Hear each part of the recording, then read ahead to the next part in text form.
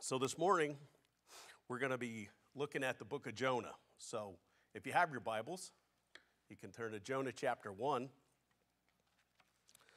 And what I'm going to do, I'm going to read Jonah chapter 1. So like I said, I have the New International Version. I'll be reading Jonah chapter 1. And this is the word of the Lord. The word of the Lord came to Jonah, son of Amittai. Go to the great city of Nineveh and preach against it, because its wickedness has come up before me. But Jonah ran away from the Lord, and he headed to Tarshish. He went down to Joppa, where he found a ship bound for that port. After paying the fare, he went aboard and sailed for Tarshish to flee from the Lord. Then the Lord sent a great wind on the sea, and such a violent storm arose that the ship threatened to break up.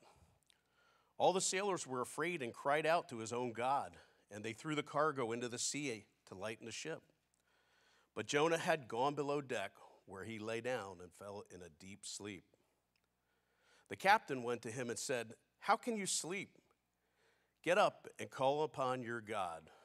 Maybe he will take notice of us, and we will not perish." Then the sailors said to each other, "Come, let us cast lots to find out who is responsible for this calamity." They cast lots, and the lot fell on Jonah. So they asked him, "Tell us, who is responsible for making all this trouble for us? What do you do? Where do you come from? What is your country? From what people are you?" He answered, "I am a Hebrew, and I worship the Lord, the God of heaven, who made the sea and the land." This terrified them, and they asked, "What have you done?" They knew he was running away from the Lord, because he had already told them so. The sea was getting rougher and rougher, so they asked him, "What should we do to make the sea calm down for us?" "Pick me up and throw me into the sea," he replied, "and it will become calm. I know that it is my fault that this great storm has come upon you." Instead, the men did their best to row back to land, but they could not, for the sea grew even wilder and wilder than before. Then they cried to the Lord, "O Lord, please do not let us die for taking this man's life. Do not hold us accountable for killing an innocent man, for you, O Lord, have done to us as you pleased." Then they took Jonah and threw him overboard, and the raging sea grew calm. At this, the men greatly feared the Lord, and they offered him a sacrifice to the Lord, and they made vows to him. But the Lord provided a great fish to swallow Jonah, and Jonah was inside the fish for 3 days and 3 nights. So, looking at God's word, Jonah chapter 1 is not about Jonah. It's not about a big fish. It's about our omniscient, all-knowing God. He's omnipotent. He's all-powerful. He's omnipresent. He's everywhere we can go. And nothing about the story of Jonah is going to surprise God. God knew what was going to happen prior to the story even taking place. God knows each and every one of us.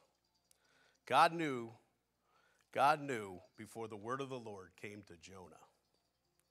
So in verse 1, the word of the Lord came to Jonah, son of Amittai. Okay? So the word of the Lord came to Jonah. At that time, prophets, the word of the Lord did come to Jonah. The word of the Lord came to the prophets. And through the prophets, they spoke to the people. So this should have been nothing new that the word of the Lord came to Jonah.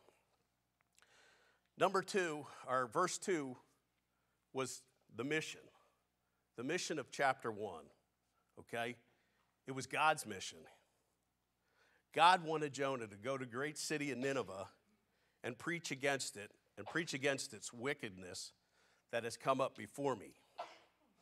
So in verse 2, Jonah was given a command. He was given a command from God to go to the great city of Nineveh and preach against its wickedness. In this passage, the prophet Jonah was given instructions to go to Nineveh, which was about 500 miles away from his home. okay, he called Gath his home. He was to speak of the sins that they were committing and the death and destruction that would come upon them if they did not repent and turn from their wicked ways, because their sins were separating them from God. The fact that God was calling Jonah to preach repentance to lost souls of Nineveh should tell us that God loves sinners and saints, and that the destruction of both the Jewish people and the Gentile people was not in God's plan. God doesn't want to be separated from us. God wants us to be with him. So this story is about God's mercy and God's grace.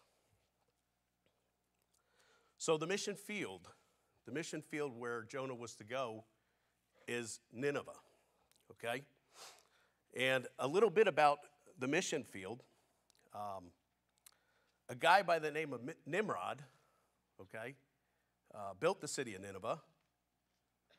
And Nimrod was known as a rebellious king who was rebellious against the Lord, okay?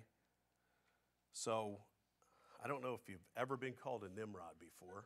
And I don't know if where that came from, if that actually came from the name of Nimrod, but you know, that's pretty serious, I guess, when you are called a Nimrod.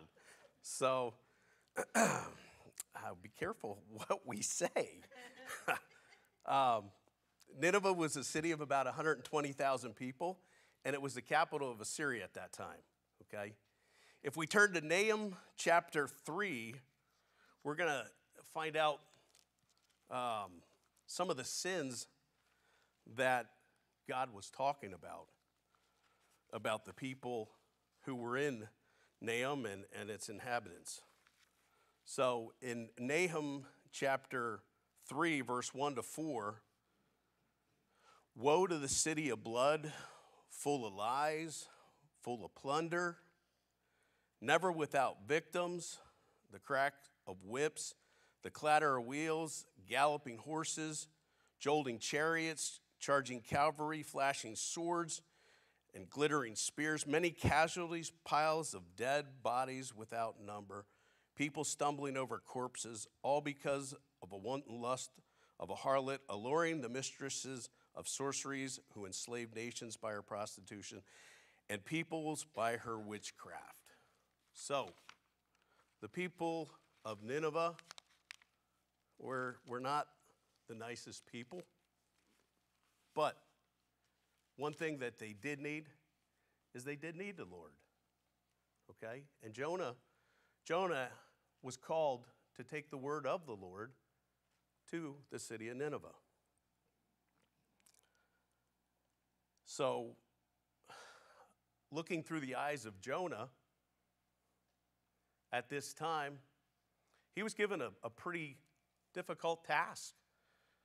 You know, he had to go take God's word to this city, this type of people.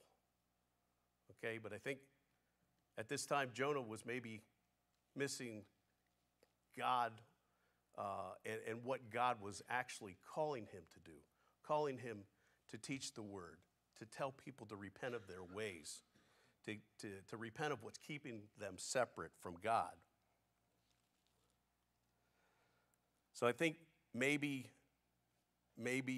Jonah might have been thinking, why would God be sending me to my death? Because for sure, when you go to that city like that, I'm sure he's going to face death and persecution, trying to get people to change their ways, to change their attitudes, to change the way they look upon God, to change the way they act. Because as we read in Nahum, the city they were murderous people. The leaders were tough people. When they went into other cities to destroy them, they plundered. So just not very good people. So really, Jonah might have thought, are these people really worthy of having the saving grace of God? He might have thought that to himself. But we got to remember that our God is an omnipotent God. He's all-powerful. He has the power to save the lost. God is merciful. He cares for all people. It's not God's will that anyone should perish. God chose Jonah to preach against the sins and lifestyles of the leaders of the people in Nineveh. God's repentance is for both Jews and Gentiles. In verse 3, we find out Jonah's plan, okay? This is Jonah's plan. But Jonah ran away from the Lord. Okay, Jonah fled from the Lord, or at least he tried to. Because Jonah wants no part in any of the plans that God has for him about talking to the people of Nineveh and their lost souls. Do you think because Jonah's afraid? Does he fear that God would not go with him and give him the power of the message to bring? I mean, this should be something pretty familiar with the prophets of that time, because they were always getting instructions from God, okay? And they were always to give instructions to the people from God. So I don't think it was a fact that Jonah was afraid. And I don't think it's a fact that he was afraid that God wouldn't go with him. But we will get to the answer, the real answer, in chapter 4. So we'll have to wait a couple of weeks on the real answer. I'm sure everyone knows the ending to the story too, but okay?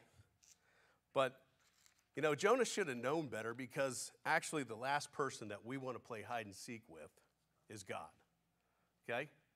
God knows everything. God knows where we are, who we are. Adam and Eve in the garden. Think about it. What did they try to do? They tried to hide from God. He called out to them, and he said, "Why are you hiding?" What did he tell them? They were ashamed, right? Because they'd sinned. They were ashamed, okay? So God knows where we are.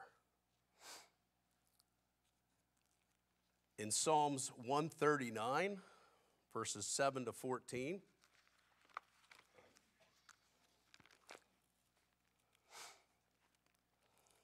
as David wrote, "O Lord, you have searched me and you know me.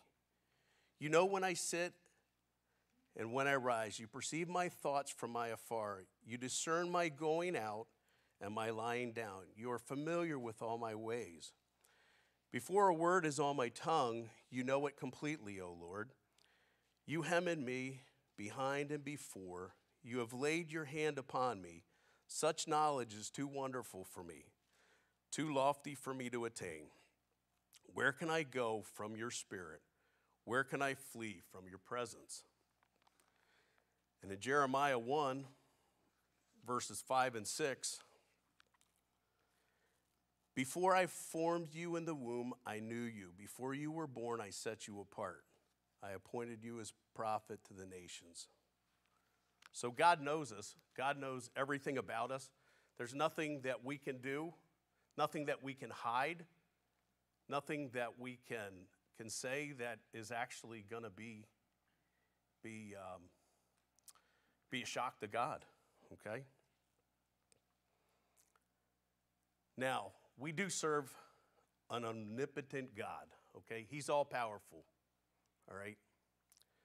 And at this point in time, I think God was focused on Jonah fleeing. So if you're a hunter and you have a hunting dog, when that dog gets the scent of whatever it's tracking, what's that dog do? He goes, and he doesn't stop. Sometimes they will go that far or that long that you lose them, okay? But this is the case. God is showing that he's going to track Jonah down, okay? I believe in the next portion of Scripture, and he's going to do whatever it takes to say, hey, Jonah, I'm here. I'm here. Whenever you decide to turn around, I'm here for you, okay? And at that time, Jonah, I'm going to help you. You turned your back on me. You ran. You fled from me. I never left you, okay? God never leaves us or forsakes us. But he's through the next couple of verses, I believe what he's trying to do is get Jonah's attention. Jonah decided in verse 4 to sail to Tarshish, which was about 2,000 miles away. So he figured 2,000 miles away, I can get away from God. Far enough away from God. Okay? Unfortunately, maybe fortunately for Jonah, he boarded a ship in Joppa, okay, and set sail for Tarshish, thinking that God wouldn't be able to get him or find him or help him or get his attention. But our omnipotent Lord sent a great storm to the sea, a storm so great that it threatened to break up the ship that Jonah was on. Okay? A question for you here might be is, you think God was that angry at Jonah for not obeying, angry enough to take his life? Do you think that's what it was? No. Once again, I think it was God just trying to get Jonah's attention, to get Jonah's submission, okay? Is there a storm in our life right now that God is trying to get our attention? That we're running away from God? He's just waiting there. Hey, take my hand. I can walk you through this storm. I can walk you through whatever you face. I will be there. I will carry you through. In verse 5, each sailor cried out to his own God. The storm was so severe that they started throwing their cargo overboard in hopes of saving the ship and saving their own lives. I believe at this point, to the sailors, whatever they had didn't matter. Their possessions, it didn't matter. Guess where they were going? They were going to the bottom of the sea. Okay? I think their main focus was to save their life, and they were willing to do anything. Okay? They were willing to give up everything they owned to save their own life.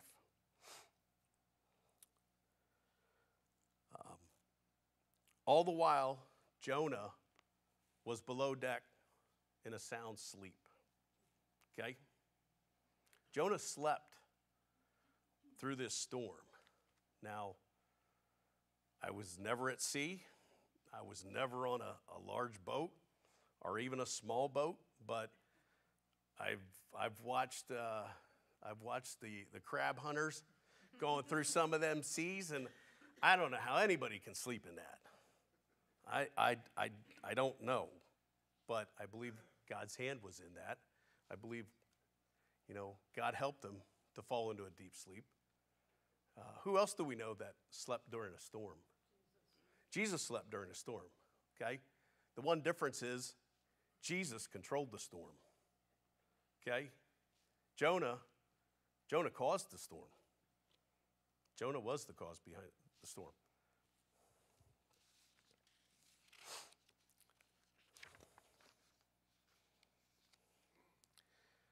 And we also saw that Jonah was sleeping when people needed saving, okay? So we can look at it a couple of ways. Jonah did his part up, help rowing the ship, help trying to take them to safety. And likewise, Jonah could have went to Nineveh, but he decided to sleep. He decided to keep his mouth quiet. He decided not to do God's will. He chose to run. He chose to go away from Nineveh. So Jonah slept. Are we sleeping? The captain of the ship actually confronts Jonah, and he says, "Get up and call upon your God for help. Maybe then we'll be safe." You know, I think the sailors needing saving is a little bit like the Ninevites, who also needed saving. They were calling on their own gods, none of which could save them. That's where Jonah could have presented the word, the way of the Lord to Nineveh, and allowed the Lord to save his children. Instead, Jonah slept. In verse 7, they cast lots, and I think we already know that God had a plan in it, because who'd the lot fall on? It fell on Jonah. You know, imagine that. You know, God had his hand in this story, because the lot did fall on Jonah. And they asked him a series of questions in verse 8.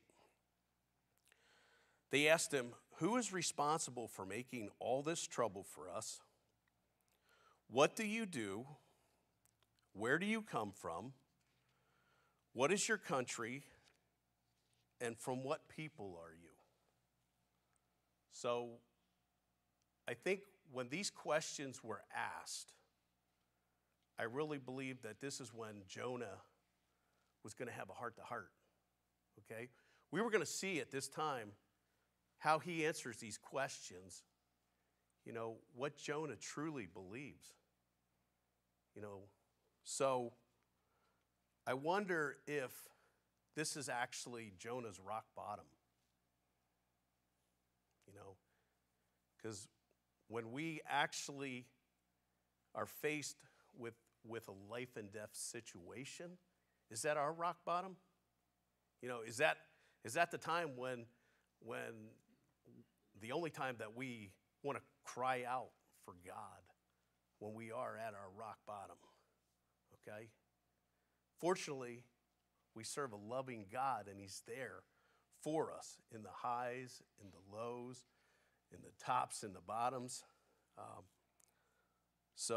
But I believe this was Jonah's rock bottom.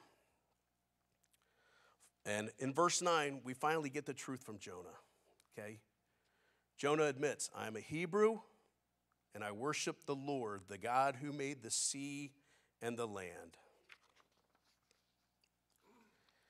You know, and I think the way Jonah answered this, I'm wondering if after that, Jonah could actually go, "Finally, I faced up. I faced up to my sins. I faced up to my running from God. And now I have to pay the price for what I did." Okay? I have to accept my fear and my punishment. And because for every action there is a help me Bond, for every consequence. For every action there's a consequence. And we tell that to the kids in Sunday school class, that for everything they do there is a consequence, whether it's good or bad. Okay? In verse 10, the sailors, they were filled with fear. Okay, was this because they were afraid of dying at sea?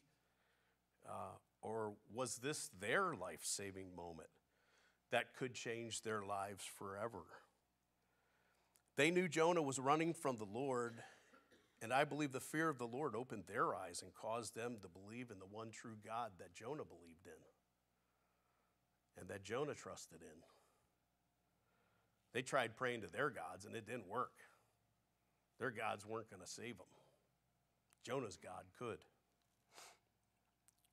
The seas were getting rougher and rougher in verse 11, and the sailors asked Jonah, "How do we make the storm stop?" I believe they knew the answer to that question. I believe they knew, but I believe that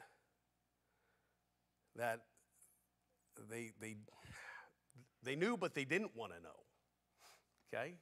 Because I believe, like the verse before, the fear of the Lord came upon them, upon the sailors, the fear of the Lord.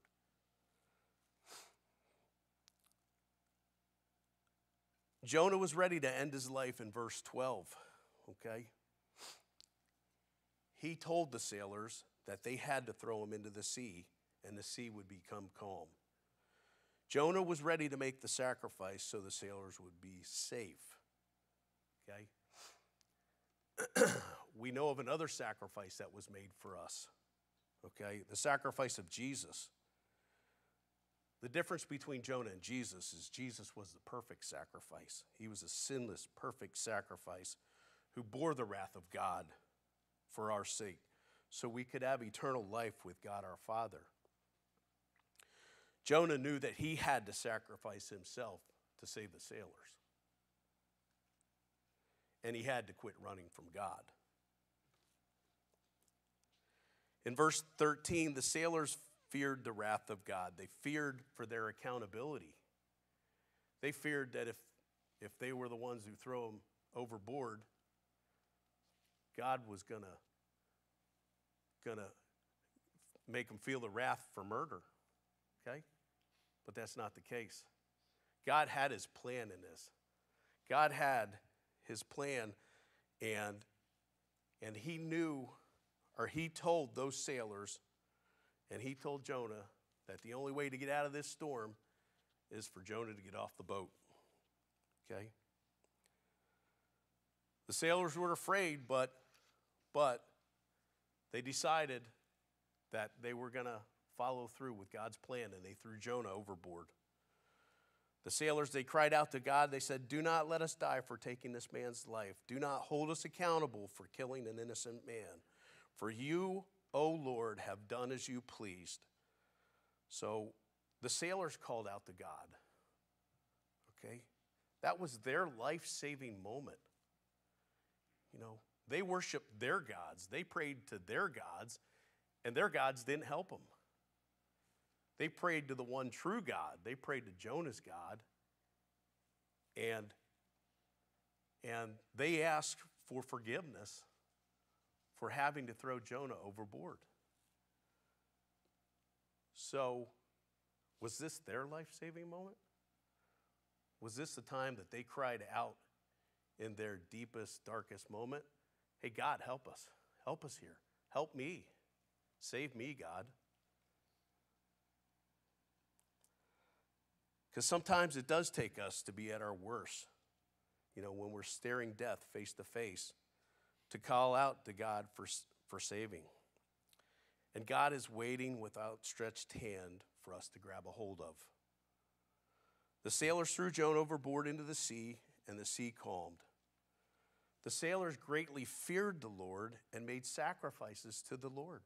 So this was their life-saving moment. This was the time that they were saved. This was their time. So in verse 17, we see that God's not done with Jonah yet, though. Okay? God could have left Jonah sink the whole way to the bottom and say bye-bye. Okay?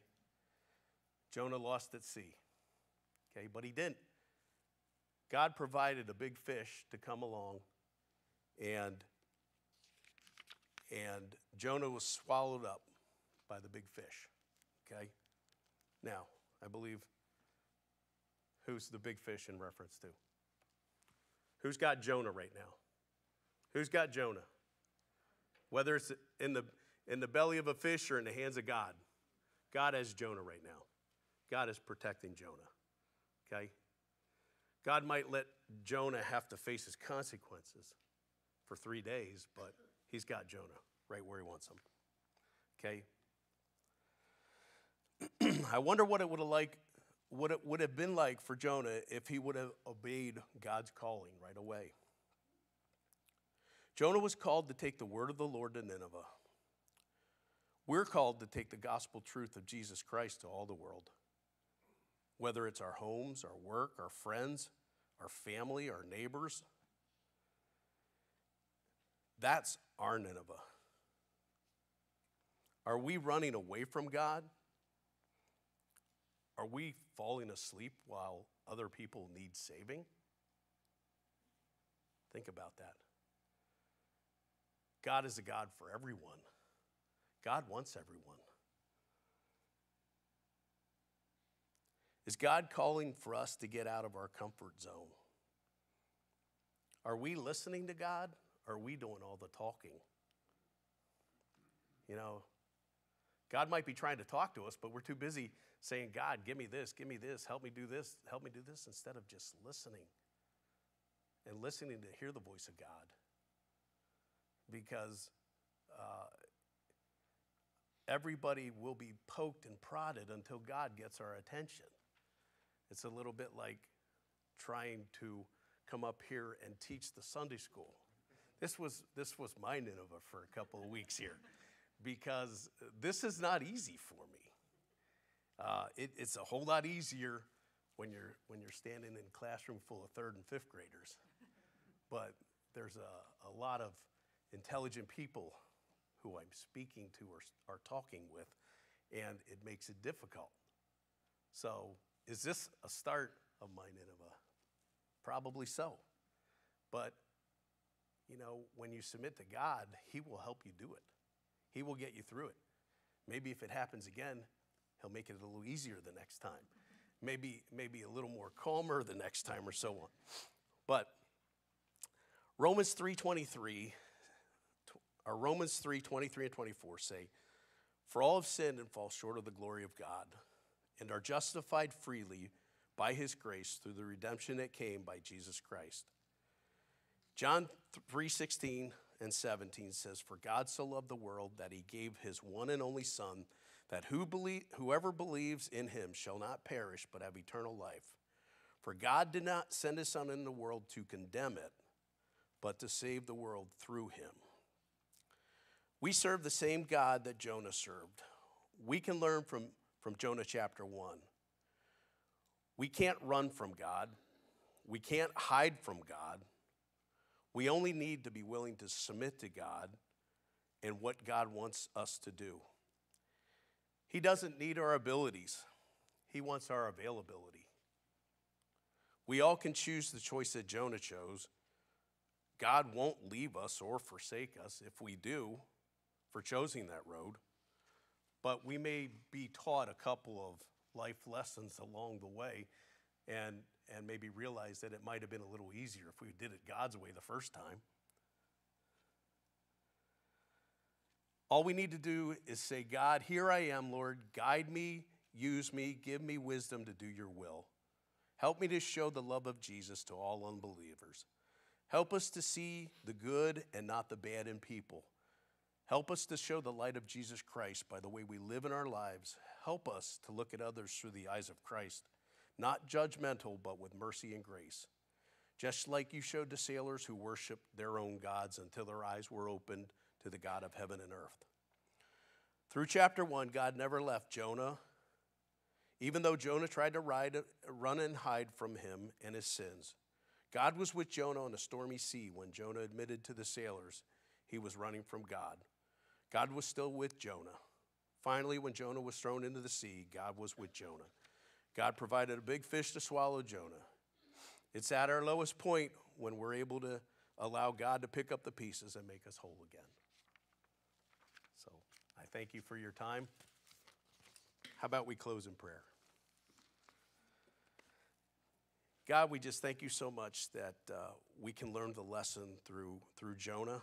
And God, we know that Jonah was a prophet called by you. And Lord, we just pray that we would be willing to submit to your will instead of having to learn those hard lessons along the way. But God, we are so grateful for your mercy that you are there the whole time, just willing and waiting and wanting to pick us up if we choose the wrong direction.